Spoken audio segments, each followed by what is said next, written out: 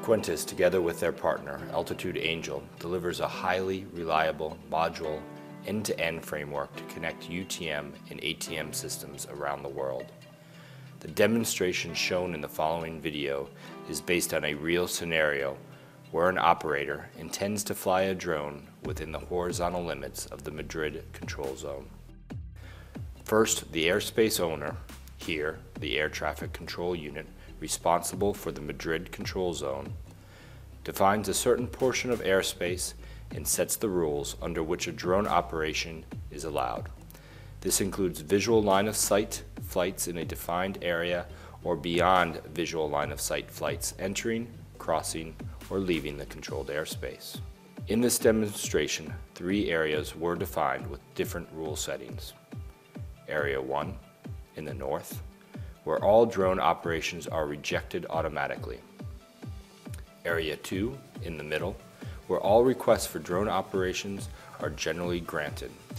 Area 3 in the south, where air traffic control can decide to take or reject the drone flight based on the current traffic situation.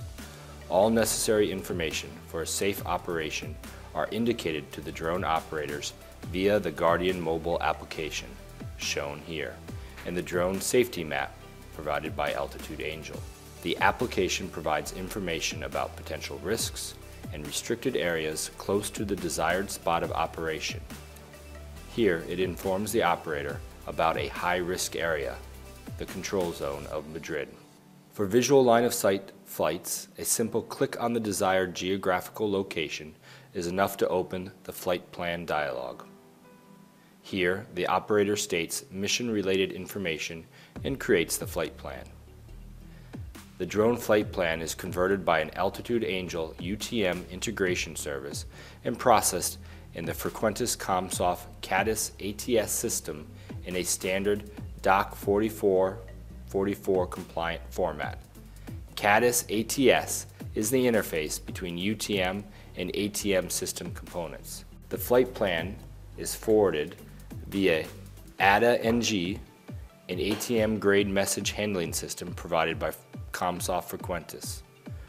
The reception of this information triggers the creation of an electronic flight strip displayed to the air traffic controller by the Smart Strip system developed by Frequentis. According to the current traffic situation, the air traffic controller decides on an ad hoc basis whether to take or reject the request by selecting the respective option on the electronic flight strip.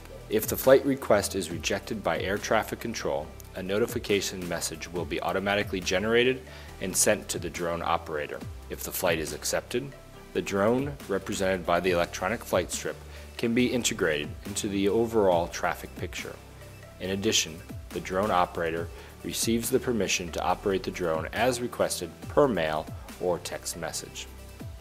In critical situations, or to give priority to other airspace users, the air traffic controller can contact the drone operator via a voice communication system provided by Frequentis. To protect air traffic control from multiple calls, only the air traffic controller can contact the drone operator. As expressed in the demonstration, Frequentis and Altitude Angel provide mature, safety-critical infrastructure components and the latest state-of-the-art technology to ensure safe integration of UTM and ATM. Our priority is to increase safety and breaking the barrier by enabling collaboration, coordination, and communication between all air traffic control units and drone operators.